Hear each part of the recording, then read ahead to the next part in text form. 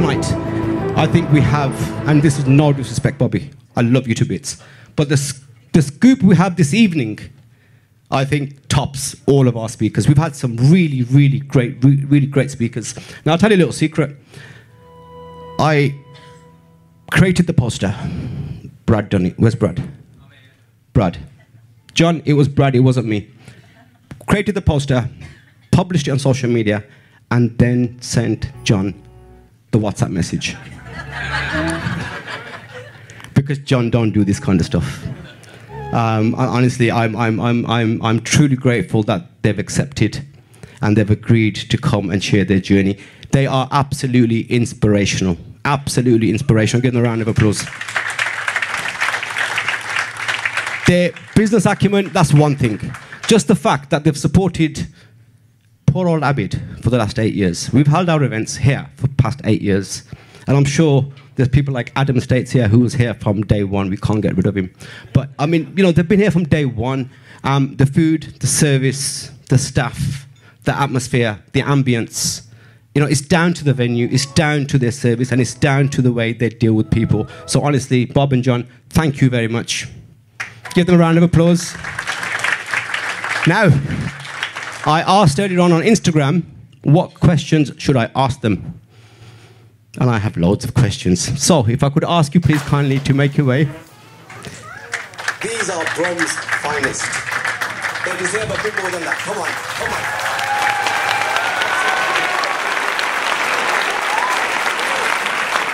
First of all, John and Bob, thank you very much.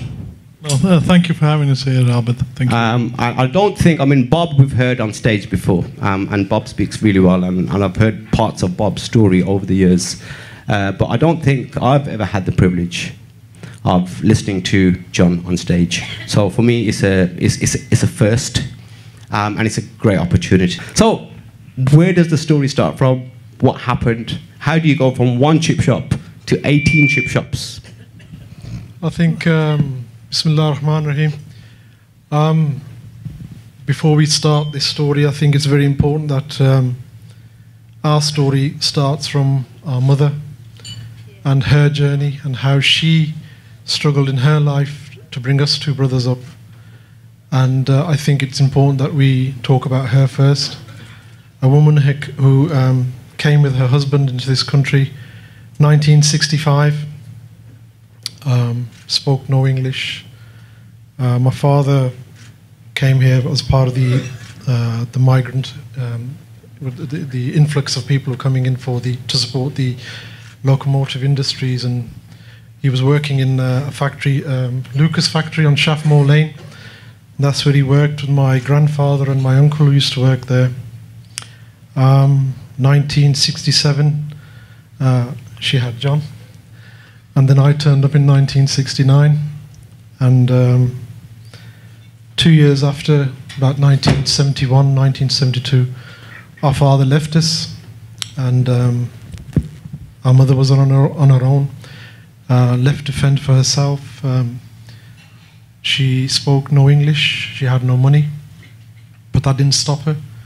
She had to get out of the house. In those days, the Kashmiri culture, where we're from back home, was very much the woman stayed home, but she had to get out of the house. She had to go and find work because she had 2 mouths to feed and rent to pay.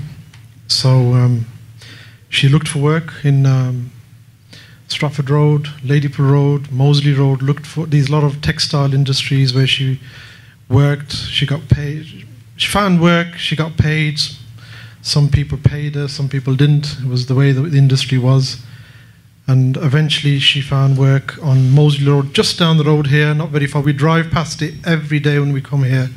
And we remember the place where our mother started her work life. A little business called John Tucker, an Indian family who took her in, supported her, gave her the love and respect.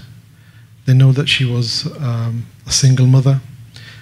And she repaid that respect and love as she worked hard. She used to go in 7 o'clock in the morning and finish at 10 o'clock at night, long hours. And then eventually, as a result of her hard work, John Tucker gave my mother the keys to the factory, that she comes in the morning, she lets the staff in, and then she closes the factory and lets the people out. So they repaid her that way, and my mother worked hard. It was sewing garments for the sports industry, making jackets. She was getting 50 pence a jacket in those days.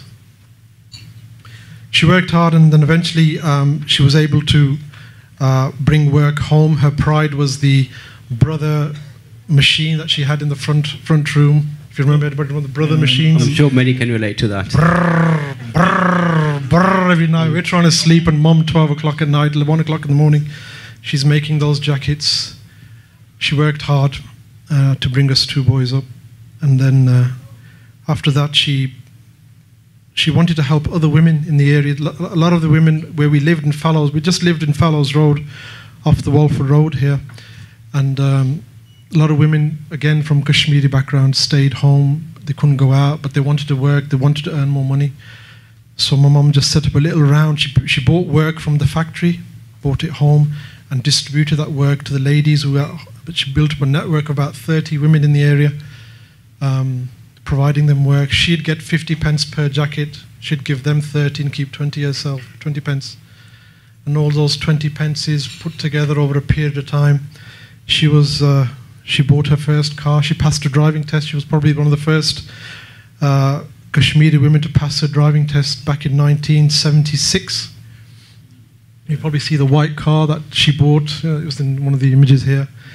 Datsun 120Y. I remember the number plate, CDT 189T.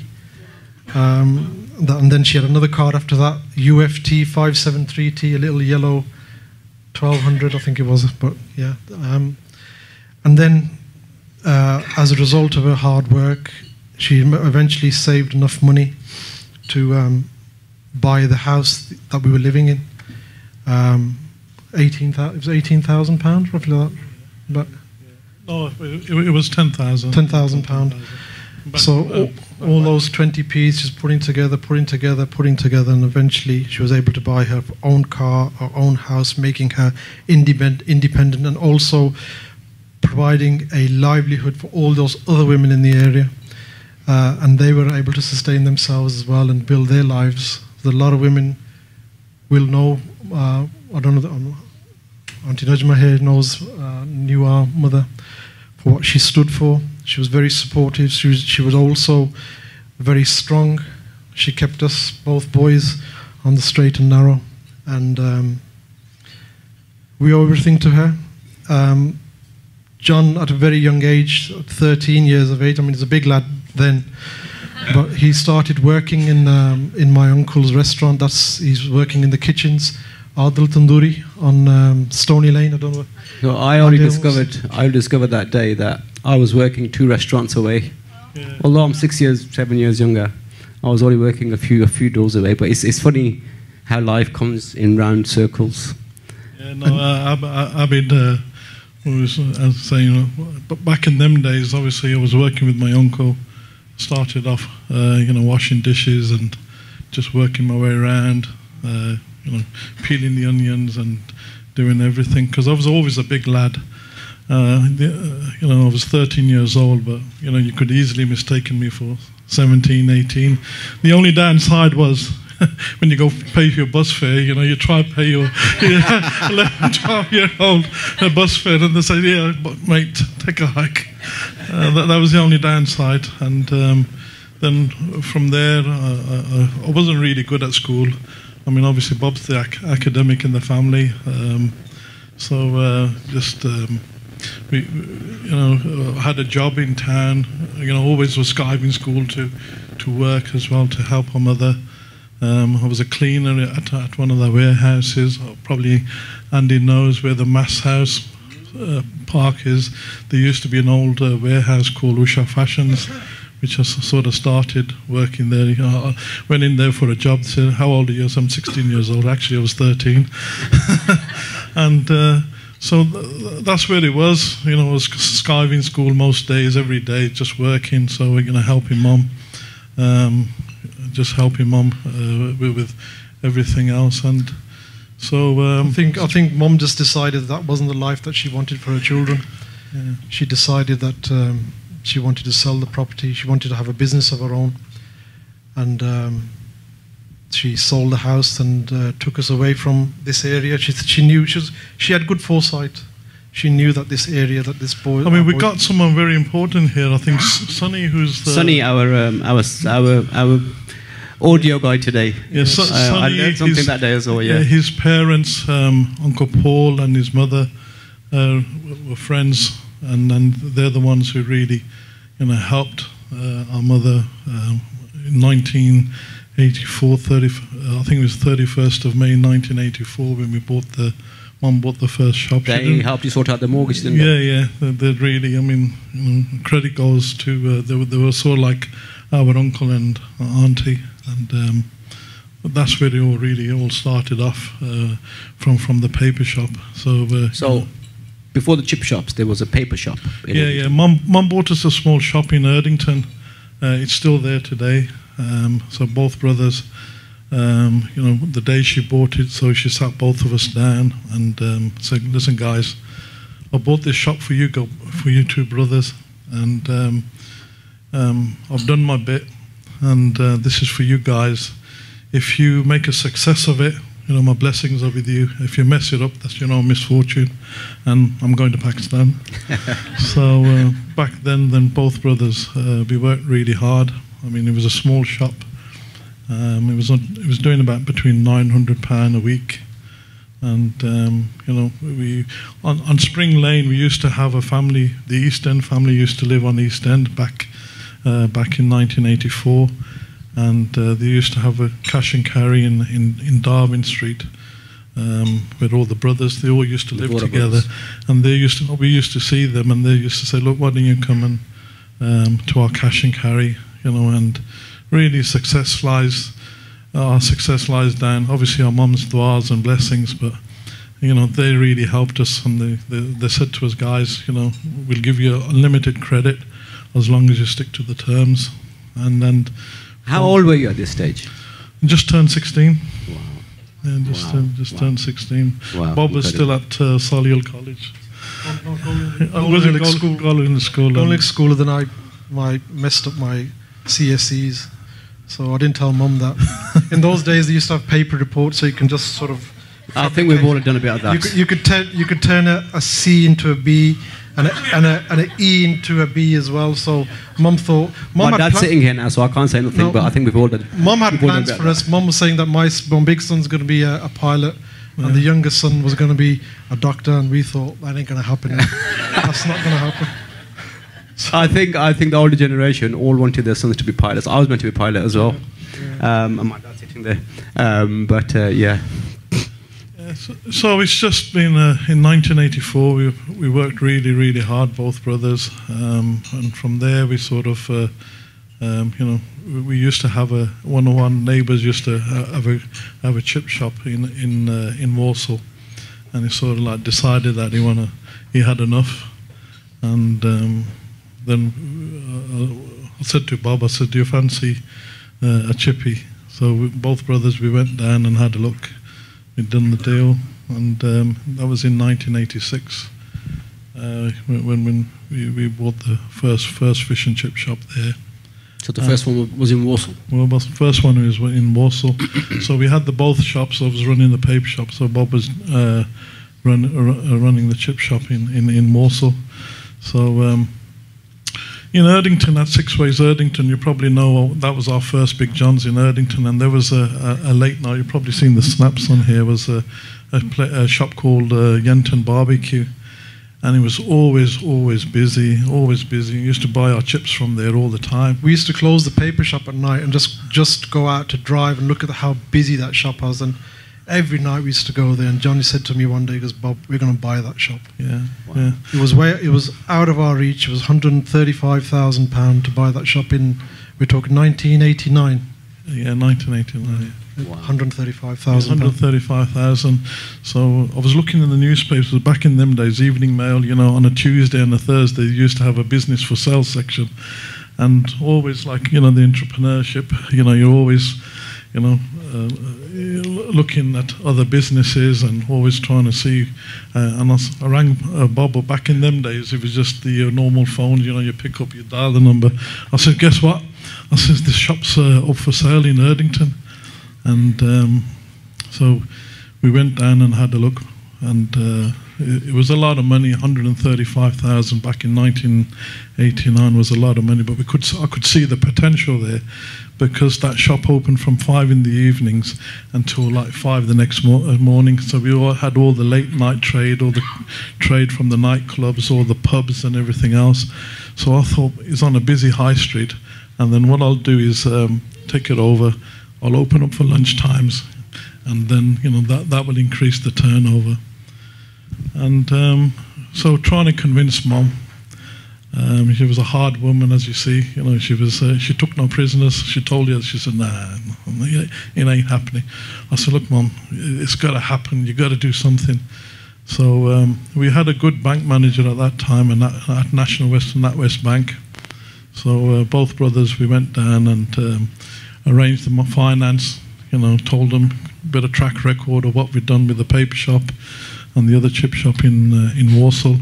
I mean, the guy had a lot of faith in us. So I mean, back then, you'd give him a business plan, and you give them the figures, and if they liked you, they'll lend you the money. But there was a catch. They says, look, we'll lend you the money, but you're going to have to put your house up for security, Mum's house. So went back, sat down, told Mum, took Mum, showed her the shop. She was all good, as they all say, yeah, Mum. So did the business plan, wrote it all down, and said, right, this is how much it's taking, this is what the margin is, and this is what the profit's going to be. But even better, I'm going to open during the day, and that will. So, she says, right, that's fine. I said, the bank's done the finance on it. They've agreed the mortgage, but the catch is you're going to have to put the house up for security. Oops. And she was okay at first. Obviously, my stepfather, being as he was, at first he was okay. We'd sit down every evening just after dinner. We would do the sums up and everything else, and keep going through over and over, trying to convince Mum. Mum said, yeah, no problem. Yeah, okay, fine, John. How much profit we're going to make every week after paying everything? I said, Mum, we're going to be left with £500 profit after mortgage payments, everything else. She said, right, I'm going to keep the £500. Anything over and above the money you're going to make, we'll still go 50-50. I says, fine. I says, I'll do anything just to get this shop. I'll do anything. So this went on for quite some time. We'd have meetings in the evening, but the Greek guy who owned the shop was just getting paranoid and then impatient. He says, are you buying this shop or you're not buying it? Are you buying it or you're not buying it? I said, look, I'm sorting it out. But it just went on for a couple of weeks. At night, Mum said, yes, no problem. Take me to the solicitors, take me to the bank, I'll sign the house over. In the morning, she was change her mind. So that's went on for a couple of weeks, and the deadline came because the bank facility was going to expire. The Greek who owned the shop just really had enough. He just thought, what, these guys are messing around. And so we sort of like, one evening we were all sat down for dinner, and sat down and I said, look, Mum, tomorrow's the last day, and it's dragged on for quite some time, and you keep promising me, and then in the morning you change your mind, only to find out that my stepfather kept, during the night telling, oh no, these boys are gonna mess it all up, you're gonna lose the house, and everything else. So just carried on during dinner, finished dinner. I said, look, Mum, what's going to happen? She turned around and said, right, sorry, son, it's not happening. I said, Mum, all these months, weeks, you've been telling me, yes, and then, we've been trying to negotiate. I said, right, I'm leaving home. He did as well. He left home. So usually, everybody, leave home because they can't marry their partners or anybody else. For me, I couldn't get the shop, so I quickly got up and I darted out of the front door. My mum chased me, but she couldn't catch me. So we had a little Morris Marina back in them days. So I started the car and then just drove around and You were going to come back home that night, weren't you? I didn't come back home that night, and then in the morning, obviously she had to get up to open the paper shop because she knew I wouldn't come home. So they opened the shop in the morning, and they called Bob and said, "Look, go and find him." So He was only sleeping 2 doors up the road. I hit the van, and so Bob come round. He said, "Look, Mum's agreed." So we sort of, Mum agreed, and that was really the start of the journey at that Six Ways Erdington. Yeah, the Erdington shop put us on the map. That was where we actually started. The Warsaw shop was just experience in the food business to get in there. You know, we learned a lot of lessons from there, you know, and painful lessons as well. But that's where we actually got our experience. Then the big jump was the Erdington Six Ways. Owning one chip shop is hard enough. Yeah, I think what actually happened is when we refurbished the store, and back in them days, this industry was predominantly dominated by the Greeks. So the Greeks had they had the monopoly for all the chip shops. So myself and Bob, we just got into it, and we said, right, we've just refurbished this store. So right, how shall we piss the Greeks off?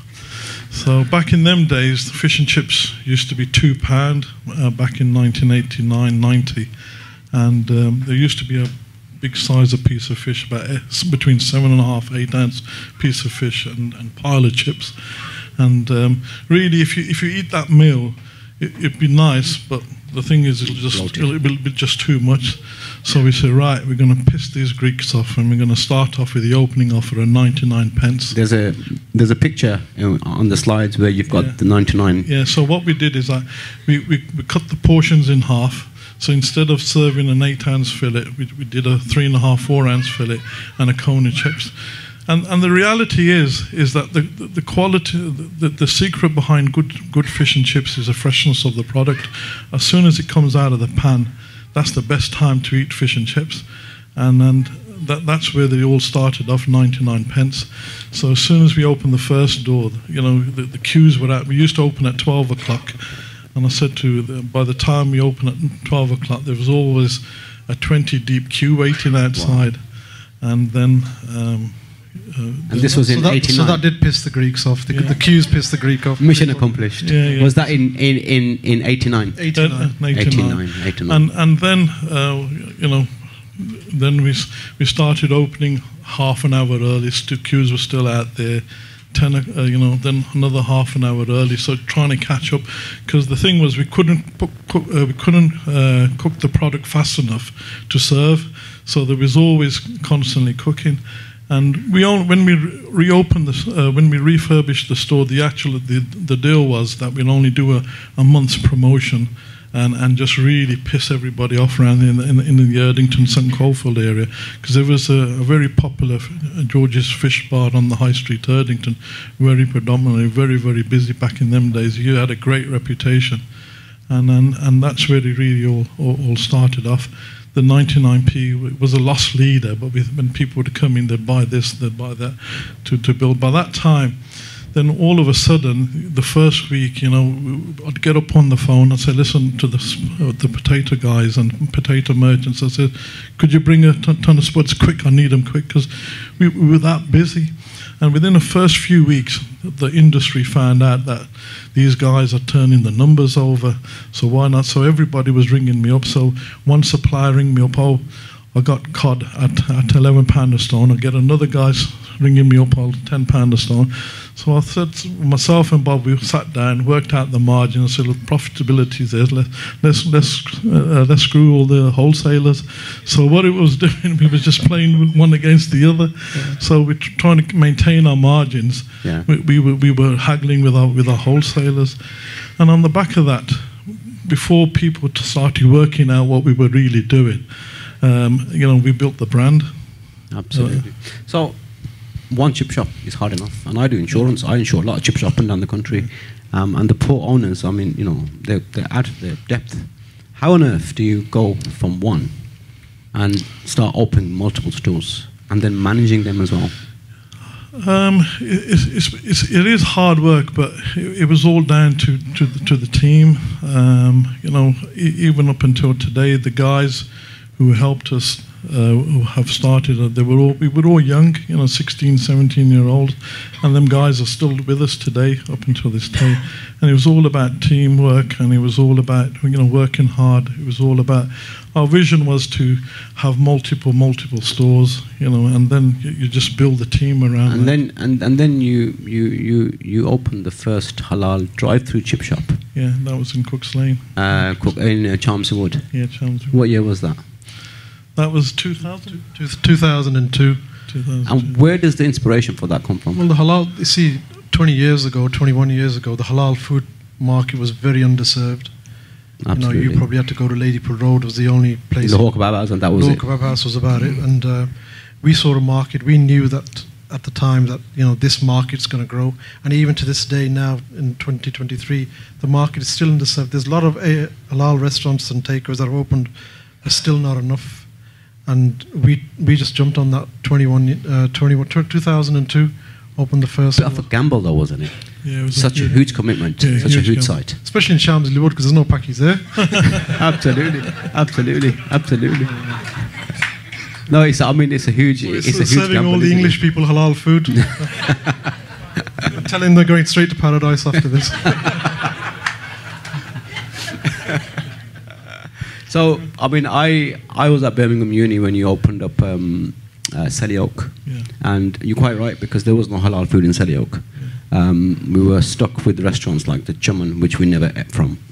Why? And I can't go into that in the public domain. But you know, when Big John Selly Oak opened up, for us it was a godsend. And the food was just brilliant. It just, and it's still until today. I'm not saying that because you're sitting next to me, but genuinely the food has just got better and better. But yeah, I mean, there was a niche there. There was a need for it. And strategically, how did you plot or plan your locations? Because Selly Oak was a no-go area for Asians, particularly where you are by Sainsbury's. Heading up towards Northfield, we had to wear body armour. If we were people of colour, and this is no word of a lie, I was doing taxi in 95, 96, 97 in Selly Oak, Willie Castle, Bartley Green. It wasn't the nicest of areas. So what inspired you? First of all, Chelmsford Wood. And then you pick them and you went Selly Oak, which, I mean, Selly Oak is a nice area, but you're towards the further end of Selly Oak, towards Northfield. Well, there's a funny story with Selly Oak. Selly Oak came across when my little nephew Mohit, he's about 4 years old, was sitting at home, sitting next to the cooker. His mum had put some water in a pan, and he was kicking his legs at forward, and then suddenly he kicked the pan of full water. He fell down, and the hot water fell on the back of him, burnt him. So we rushed him to hospital, and en route to hospital. Selly Oak Hospital. Selly Oak Hospital. Yeah, they had a special burns unit. And en route, as we parked the lights there, on the corner, as we were dropping my sort of shop on the corner, I thought, forget this. I think his mother... That's a true entrepreneur right there, his mother can deal with this. Let me just take this number down.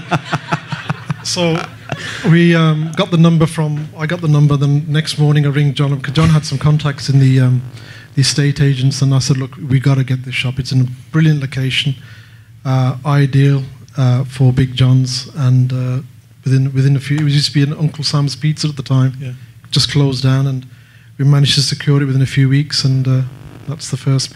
So how many chip shops in the West Midlands now is there? There are about 20. 20. And you're as far as Leicester, aren't you, as well? So from chip shops, then the transition into restaurants. I mean, restaurants, I mean, obviously, when I worked at the other restaurant, I mean, I'm sure we used to... Let's not talk about that, please. Yeah, so just to say, back in those days, the restaurant industry in Spark Hill was predominantly Balti houses, weren't they? It was Balti houses, and there was no Asians as customers. It was white people, and we used to spend time just smashing each other's windows in spite. This was the restaurant trade way back in the early 90s. So there's a chance we met many years ago. I can't recall, but there is a possibility. Yeah, so obviously background was, I've been in the started off in the restaurants, been through all the rigmarole, peeling the onions, making the dough, and then helping the main chef at that time, and learning through all the way through, and then working in the front, and then until Mum bought us the shop. So we always had aspirations, to have a restaurant. And it was Bob went down back in them days. Was it Star City? Yeah, when I used to have my fit body, I used to go to Holmes Place on Star City. Yeah. And this particular place next to Holmes Place was called Fatty Arbuckles. They just closed. It's amazing. Every time I go across the building, it closes down. so I was going to the gym in Holmes Place, and I walked past this, and I could see people moving stuff out. Fatty Arbuckles was closing down, and again I rang John up. So basically, you go around spotting places, and John makes it happen. Yeah, John definitely makes it happen. Fantastic. Yeah, so Sheikh Khan in Star City was the first one. Yeah, that opened in 2005. And then came Oodle Noodles. Oodles Noodles came in 2008. And that's got nothing to do with Asian food. What's the inspiration? That's a Pan-Asian. Well, what it was is that Sheikh Khan, when we opened that in 2005, it was very successful, and really people enjoyed the cuisine. And at that time, there used to be a bar called All Bar One in there. And I found out in the industry that one of the major players going to come and open like an Indian restaurant there. So I thought, well, if another Indian restaurant comes in, that's going to sort of like take the lion's share of the business. So I worked out that the rent was £2,000 a week, but if someone else comes in and takes another 20-30%, we'll end up losing a lot more. So that's where it came, and there was a concept called the Noodle House in Dubai. I don't know whether you guys have been to Dubai. There's a chain called the Noodle House. So I contacted them and said, look, would you be interested in doing give me a master franchise for a Pan-Asian concept. So that's where it really all started off from. But we were about to sign up, and then on the 11th hour, they sort of like let me down and said, right, we're not coming into the UK market. So we had this lease on our hands, and that's where we took it on yourself. We took it on ourselves. We got chefs in, and then that's where Oodles Noodles began. Fantastic. And then you've got Tipu's. Yeah, Tipu's. I mean, this was 2013? 2013. So this opened in 2013. 10 years. In September, it's 10 years. 10 years. And 10 years ago, I mean, it was different compared to all the rest. And even today, I think it still holds that prestige where it's unique in terms of decor, in terms of food. But how do you create something like this 10 years ago in your mind and then execute it? Obviously, there was a niche in the market for, especially for, the Asian families. If you see the footfall downstairs in all our restaurants, nearly 85-90% is all Asian, and 10% is non-Asian. Out of which, we would say 80% are female, and then the rest, the other 20%.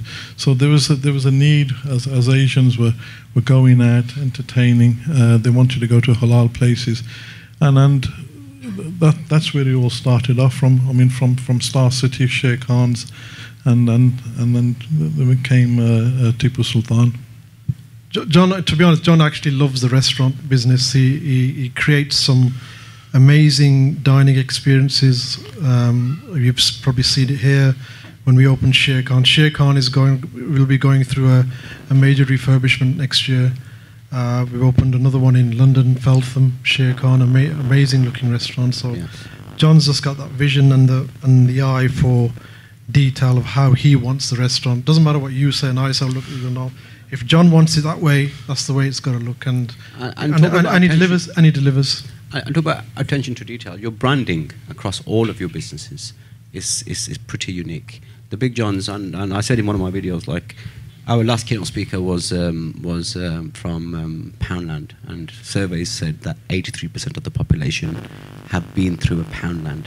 I would reckon more than that in Birmingham have been through a Big John's at some point. Yeah, by is all anybody means. in here who hasn't been in a Big John's? The girl from Swansea. She's here somewhere. Oh, there she is. Yeah. I mean, Big John's. We've seen. I've seen 2 generations through Big John's doors, 3 generations. You know, our sort of generation, and then the next generation, the parents. We see. So you know, it's been a brand, and I've seen the kids grow up, and they've married, and seen their kids coming in as well. Wow. We've been blessed with some good designers. We met a guy called Aidan Keane, who met us 15 years ago, and he told us where this business needs to go.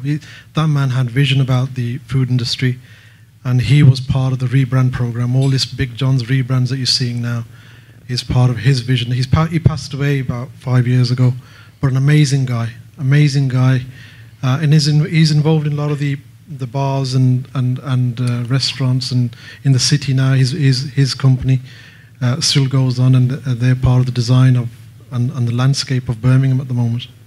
So, building such a big empire and such a vast empire, there's got to have been knockbacks. Now, you explained the knockback with your mom initially and how you dealt with that. How do you generally deal with knockbacks? Because as business owners, I'm sure all of us in this room, we have setbacks and knockbacks all the time. And sometimes they can be detrimental and just make us lose hope. You obviously haven't lost hope. You've carried on. No, I think it's all about the vision. You know, you have your goals and your ambitions and your vision. You know, you've got to keep going. You know, you get knockbacks, you get setbacks. You have challenges. You know, everybody has challenges. We have challenges. We have challenges every day. But you've got to keep focused. You've got to keep growing. You've got to keep leading from the front. You know, and you're only as good as the team. You know, us both brothers, you know, we're running at 100 miles an hour, but you need the team to be running at 105 miles an hour. So it's all about the people. It's all about, you know, the team. You know, you know, our success goes down, obviously, you know, our mother's blessings and prayers, but you know, the team around us who've made this all possible. You know, the credit goes, you know, working. I mean, both brothers, you know, we've worked very, very hard. You know, worked 7 days a week, 15, 16 hours a day, and it's all down to the team. You know, and it's all about planning, working hard, and keeping focused. You've both mentioned the word brothers quite a few times, and your whole journey so far has been about you both collectively do things, and I think it's very admirable the way it's happened. But is there differences of opinion? And if there is, what happens then? Who wins? You don't say no to John, I'll tell you that now. No, I mean, look, talking about setbacks, the biggest setback we've had in our life is in 2008 when our mother passed away. It was a big shock for us because, you know, if someone's going through an illness, you know, inevitably they're going to pass away, and you know. But our mother, she was with us the night before, talking, laughing, joking, and the next morning she was gone. It took us about 4 years, possibly 5. We were grieving till then. We stopped, I think, between 2008 and 2013. Apart from this restaurant, we opened no Big John's. Our heart and mind wasn't in it. But it takes someone who lifts you up and says, guys, come on, we've got to carry on. And that was Johngir. He's not just the brother, my brother, but he's the father of the family. And he took it upon himself to lift us all up, the family, the children,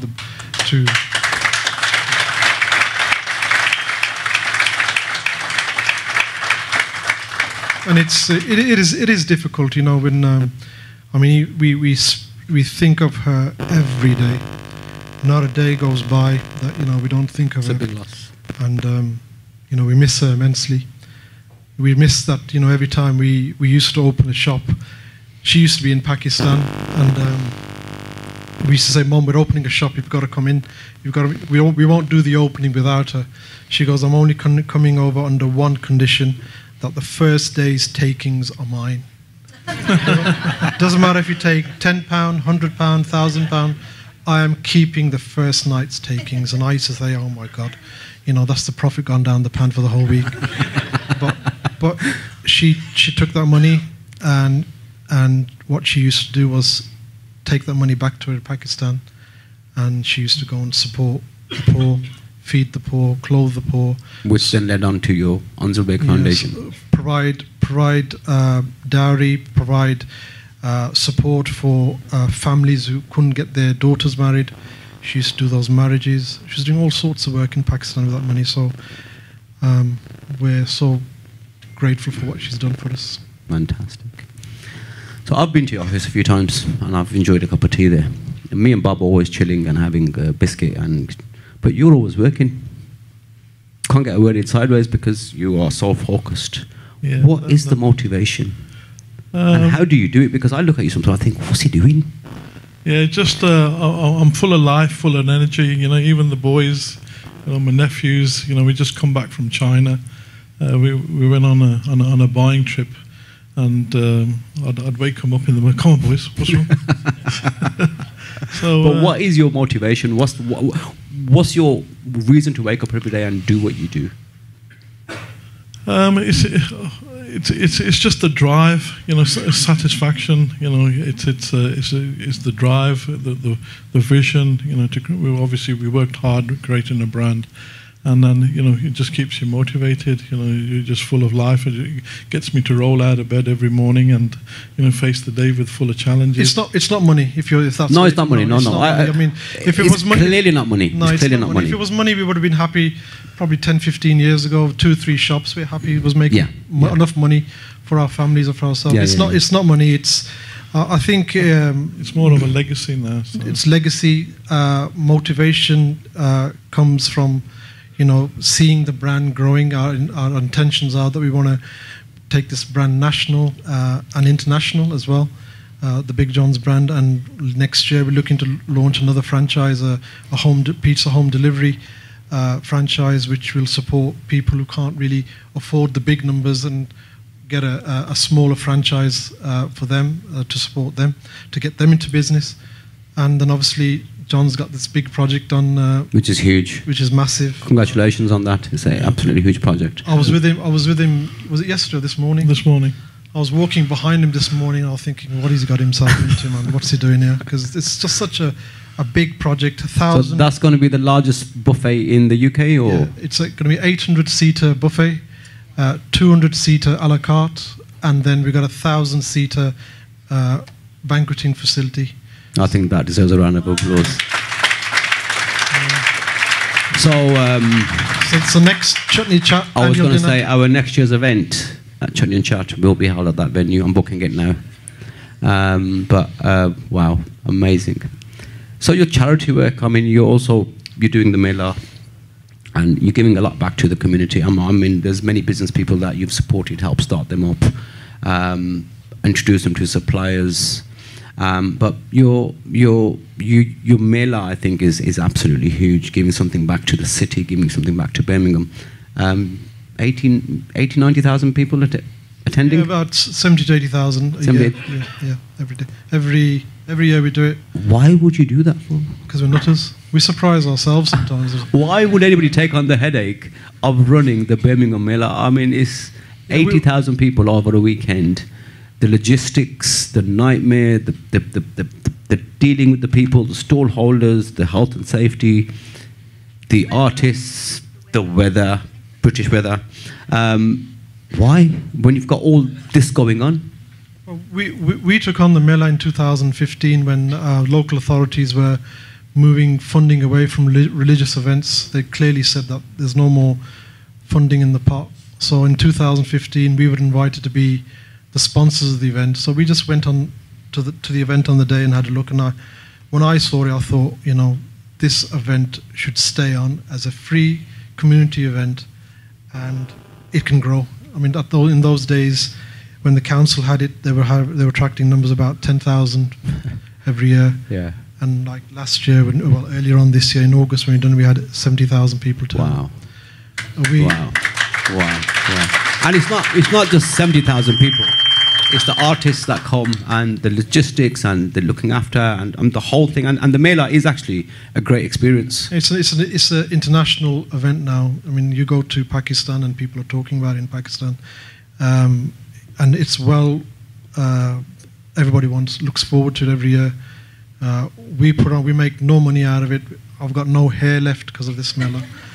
And, you know, but we do it for the community. We enjoy doing it, and it takes about 3 months of our life out, but you know, when it comes together, we really enjoy it. I think as citizens of Birmingham, we need to say thank you for that, because it really is exceptional.